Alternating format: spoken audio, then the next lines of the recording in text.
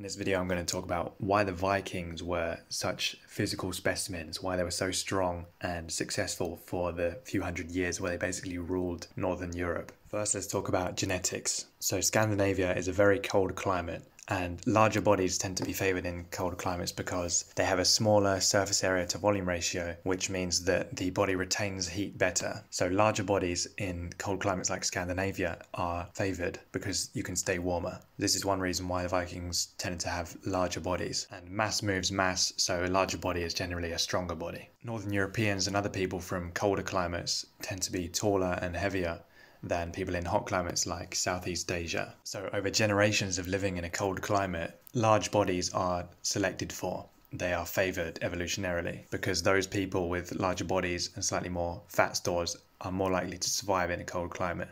Another crucial reason why they could be so large and strong is they had a very varied diet. So they would eat lots of fish, meat, milk, crops like rye and barley, vegetables, fruits and nuts, lots of different foods. And a varied diet leads to bigger bodies and better health than farming cultures like the rest of Europe had. These other farmers, they would get most of their calories from the few staple crops they grew like wheat and barley and that kind of thing. And limited variability in their diet, which meant that they often had mineral or vitamin deficiencies because they weren't getting micronutrients from other sources like animals or fruits. Vikings ate all of these different things: fish, meat, milk, crops, vegetables, fruit and nuts. So they basically had all of their micronutrients covered, which is obviously amazing for health, and that's going to allow you to have a more robust body, stronger body, and grow larger. From this diet with a lot of fish, meat and dairy, the Vikings had a diet that was high in protein and fat. And animal protein from meat or eggs or milk is one of the major determining factors of height. So a child who eats a lot of meat,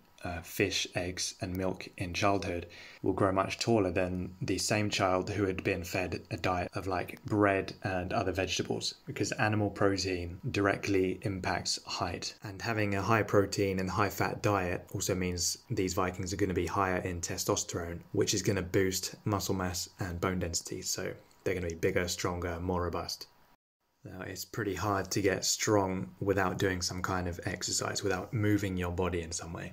And the Vikings did a lot of this, obviously. The boys were trained and helped out with physical tasks from a young age. Everyday life for a Viking would have involved stuff like building ships, which would have required chopping wood and carrying heavy logs, that kind of thing. They could be rowing longboats, lots of walking everywhere, farming, carrying and using heavy equipment like swords and axes, hunting, frequent combat training like swinging swords and axes and drawing bows. All of this means they're using their body basically every day, getting strong, swinging things, picking things up, carrying them around, doing cardio like walking and rowing. That's a lot of physical activity, and you're going to develop really good cardio and strength from doing that. And they had a good diet to fuel all that activity and build the muscle and strength that they would have built from that. Another interesting part of Viking culture is lifting stones. So Vikings would lift heavy stones to prove their strength. In Iceland, stone lifting would be used to qualify men for working on fishing boats. So if you wanted to work on a fishing boat, you had to be able to lift a stone weighing at least 54 kilos or 119 pounds. And if you could lift this stone, you would be considered a weakling. A man who could lift a 100 kilogram or 220 pound stone was considered half strength. And a man who could lift a 154 kilogram or 340 pound stone was considered full strength. Not many men today could lift those kind of weights, like a 340 pound deadlift most men could not do. To be able to lift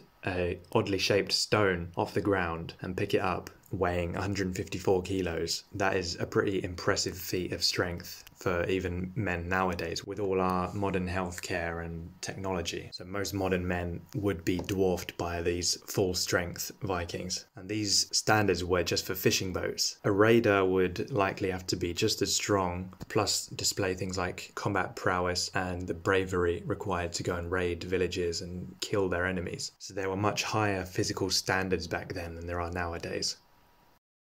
Another important part is hygiene. So Vikings, despite the common stereotypes, they actually had pretty good hygiene compared to most other Europeans. The Vikings bathed at least once a week, generally on Saturday, which meant that they were less susceptible to disease than other populations which had poorer hygiene. Poor hygiene could obviously cause disease, which is especially detrimental in childhood. If the child gets a disease while it's still young, that can seriously stunt their growth and development, and obviously they're not then going to grow to be as big and strong as they could have been. So having good hygiene and preventing disease would allow the Vikings to grow to their full potential. And combine good hygiene with a varied and high protein diet, rigorous exercise, and good genes, these Viking boys could then grow up into strong warrior men.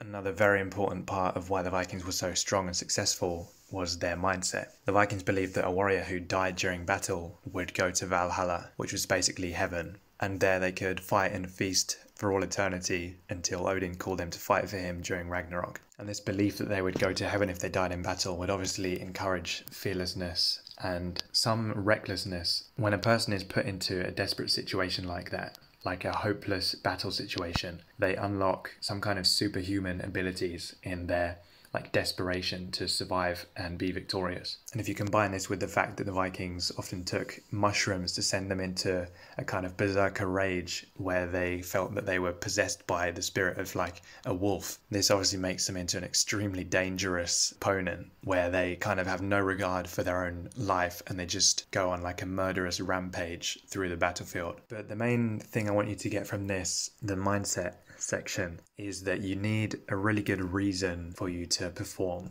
You need some very strong motivation behind why you're doing something, and you also need to be able to fully commit and kind of charge straight into battle, so to speak. A lot of us today spend way too much time just thinking and hesitating and wanting to do something but never charging ahead at the target, at the opponent, the enemy. And you need that intensity in order to really be successful. You're never going to make it by half-assing things. So just to recap everything in this video, they lived in a harsh environment, a cold environment that genetically favored larger bodies, stronger bodies. They had a nice varied diet that was high in protein and fat, and they had lots of fruit and vegetables and meat, dairy, fish. All of their micronutrients were covered. They had plenty of protein and fat for muscle building and testosterone. They did a lot of physical activity like fighting, carrying things, building boats, rowing, lifting stones. They had good hygiene, which would have prevented disease. Obviously, disease weakens you. And they also had a mindset that if they died in battle, they would go to Valhalla, which basically encouraged them to go out in a blaze of glory and to fight with maximum intensity in order to either be victorious or to die and be taken to Valhalla by the Valkyries. These are all important lessons that we can apply to our life. We need a harsh environment to push us out of our comfort zone and kind of